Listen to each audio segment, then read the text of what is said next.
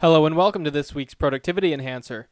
Today we're going to talk about the Vents tool in SolidWorks. And the Vents tool is a really great tool for creating complex vents like the one that you see here on the side of this computer case. This, of course, is probably not where you're going to want your vent. However, for the purpose of this demonstration, the flat surface will work perfectly. So if we zoom in, you can see that we have a series of ribs and spars which are created simply using the Vents tool. And all you need to do to create a vent is create a sketch with the design that you want for the vent. In this case, we have this X pattern here with all of these circles making the bullseye effect. However, arcs and lines are not the only sketch entities that we can use for vents. We can actually use the whole toolbox if we want.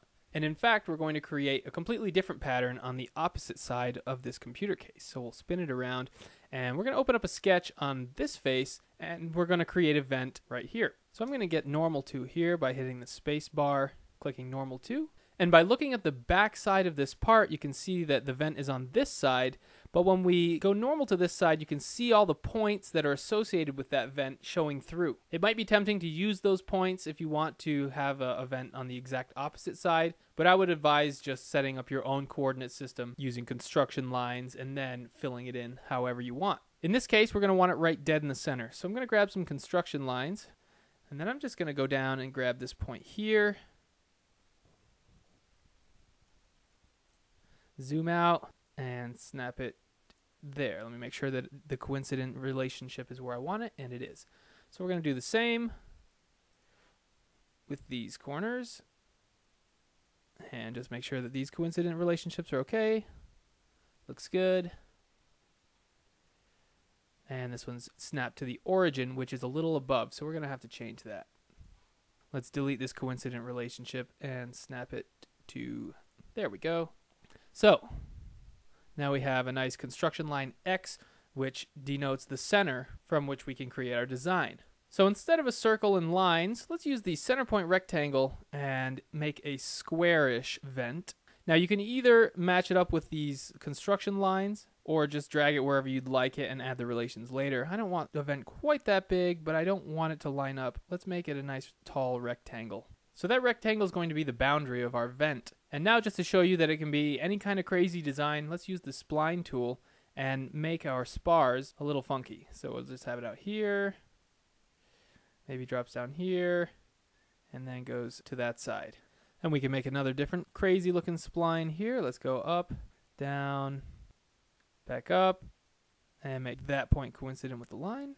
And let's make another one down here going in the opposite direction.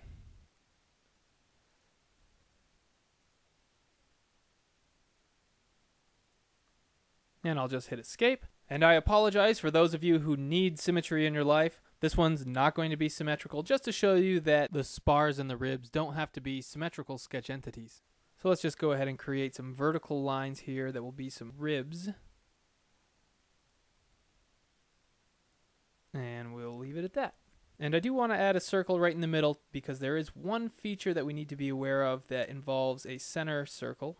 So we'll just make it tangent with these two lines here.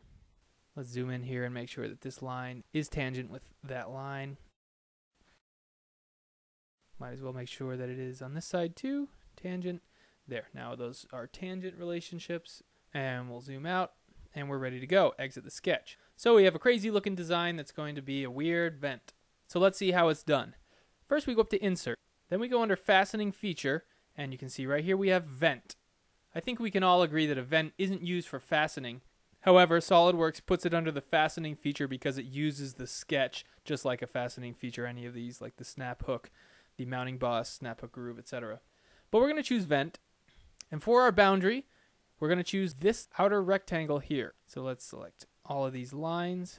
So that's going to be our boundary. As you can see, our preview automatically closes that loop and gives us a hole. If we spin around, you can see it a little better, and you can see our sketch entities looking like Medusa here in the center. But don't worry, we still get to add more to our vent. It's not just a hole in the side. So let's take a look at our vent property manager.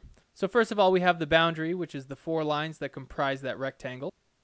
We have face 1, which is this face right here where the vent will be placed. SolidWorks automatically goes ahead and picks that up for you because that's where the sketch is. We do have the option to add draft to the vent, however it's grayed out right now. We'll revisit that in a second along with radius. we have a nice little feature here, the flow area. As of right now with this vent open, the area is 8,843.88 square millimeters, and the open area is 100% so far. But we're going to change that right now by selecting some ribs. So we have ribs and we have spars. It doesn't necessarily matter which sketch features you choose for your ribs and spars. We'll try both. We're going to use the ribs as the vertical lines, and when we select them, you can see in our preview, those ribs are automatically created, and they're set to a thickness of 5 millimeters by default. We can change that if you want it to be 3 millimeters. We can go ahead and alter that thickness, and you can see that they become thinner. And now for our spars, when we click in the spars box, we can click this spline, this spline, this spline, and the circle. So our vent looks like it's coming together nicely. Let's go ahead and accept it right there. We'll revisit the property manager in a second, but I just want to take a look right here at what we've created for our vent. It's a pretty crazy looking vent. However, it does the trick.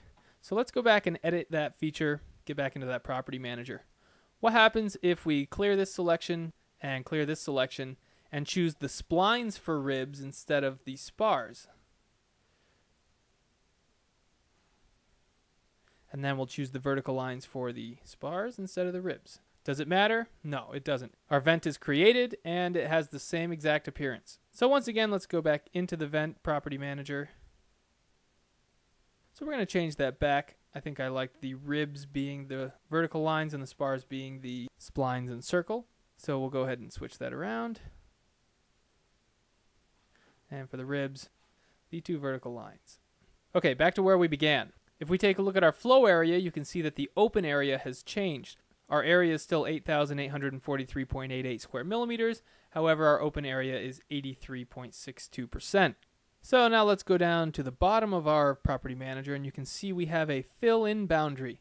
And the fill-in boundary is a great way to get a logo on your vent. And what we can do is we can select the circle, and that will fill in that circle, making it ready to accept either a laser etched or a machined logo, or even just a sticker.